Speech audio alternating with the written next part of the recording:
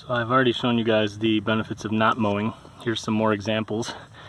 These little walnut trees are growing out of the ground here, right underneath the big tree, or one of the medium-sized trees anyway.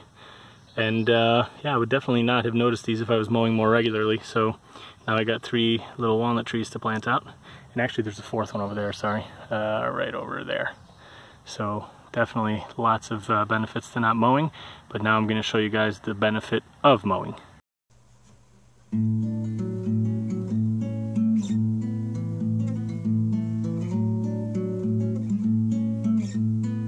Hey everybody, welcome back to Conscientious Omnivore. My name is Pal. Today I'm going to talk to you guys a little bit about some of the work I've been doing in the garden here. As you can see, I've mowed down quite a bit of grass and weeds and everything here, as well as on that side.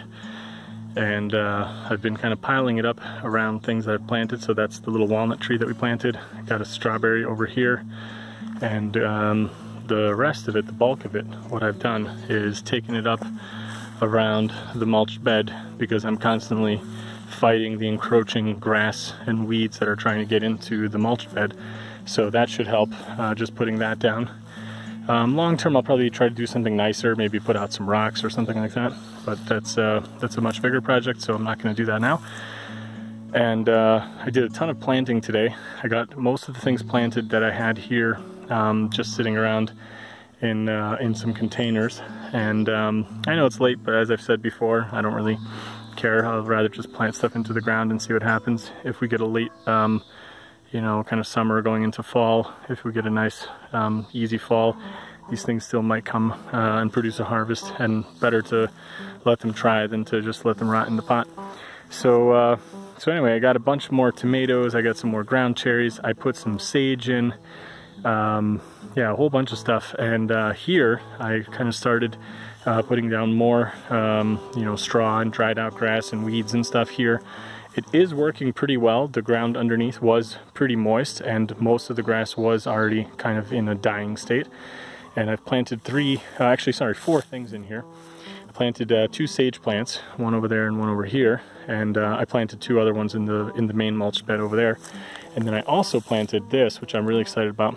This is a Ají panca chili pepper.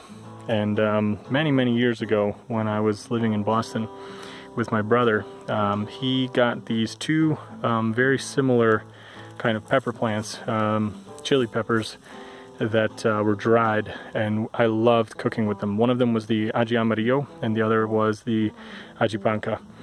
And I think that I might be pronouncing it wrong, or maybe the Americanized version, but I think in Spanish it would probably be ají, which I think is pepper, if I remember correctly from what my brother told me. But anyway, so it's probably Ají panca. So that is that pepper. And years and years ago, my brother had taken some of the seeds from those dried peppers, and he had grown them. And he gave me some of those seeds like years and years ago. I don't even remember. I mean, it's probably been maybe like 10 years. I don't know. And it was either like right before or right after I moved to Hungary. So anyway, it's been a long time.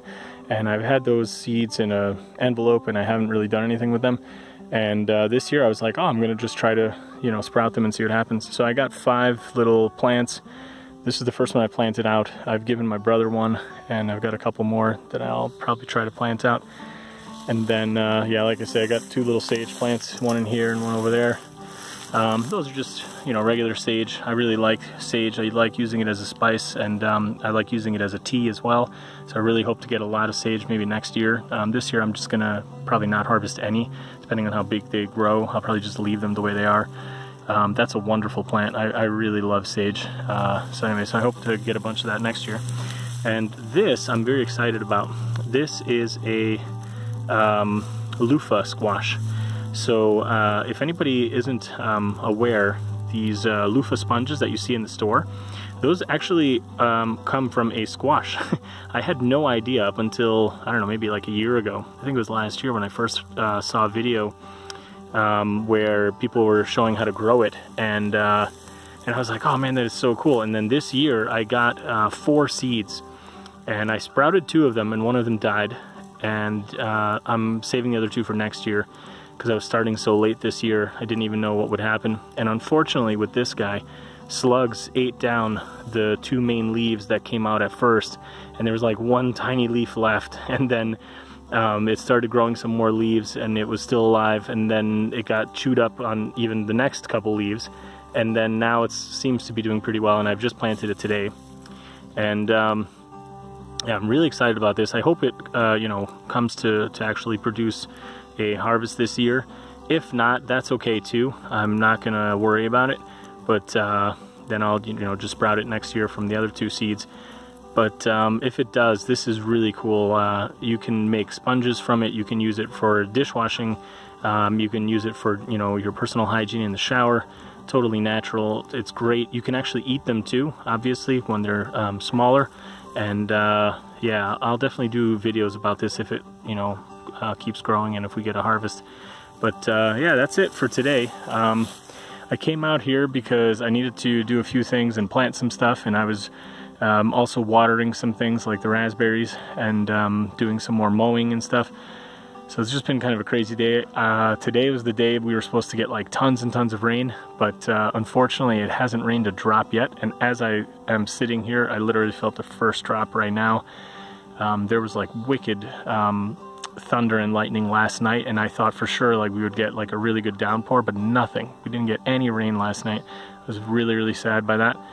And then when I came out here earlier today, it was like really storming, and huge wind was picking up, and I was like, okay, now the rain's coming, and then nothing. I was kind of glad in the sense that I could actually plant all the stuff that I wanted, but I was really disappointed because we didn't have water.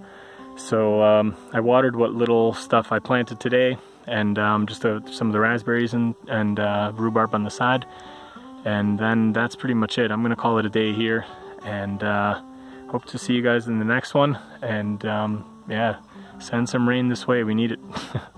Alright guys, see you in the next one. Bye.